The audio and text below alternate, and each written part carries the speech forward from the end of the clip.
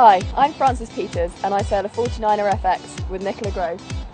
Today we're going to give you our 5 top tips for 49er FX sailing. Tip 1, communication. So with this being a 2-person boat and with it being quite a fast-paced and difficult boat to sail, it's really important that both of us know exactly what the other one's doing at any given time, especially when it gets really heated and busy at mark roundings and corners.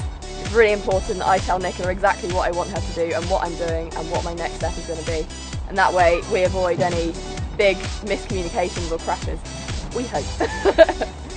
Tip 2, keeping the boat flat. As a general rule of thumb, you want the boat flat at all times around the racecourse. It's the fastest point of sailing upwind and downwind, and it makes all the manoeuvres much easier. My job as a helm, especially through the jives, is to keep the steering really smooth and keep the boat bolt upright, and that way it gives Nicola a really nice level platform for her to sort the kite out in the front of the boat. Tip 3, jibing technique. When you're crewing, as you go into the jibe, if you take a pull on the old kite sheet, that will back the clue of the kite and make your jibe much smoother. Be able to get the helm will be able to have a nice flat boat for you and it won't rock and roll through the jibe.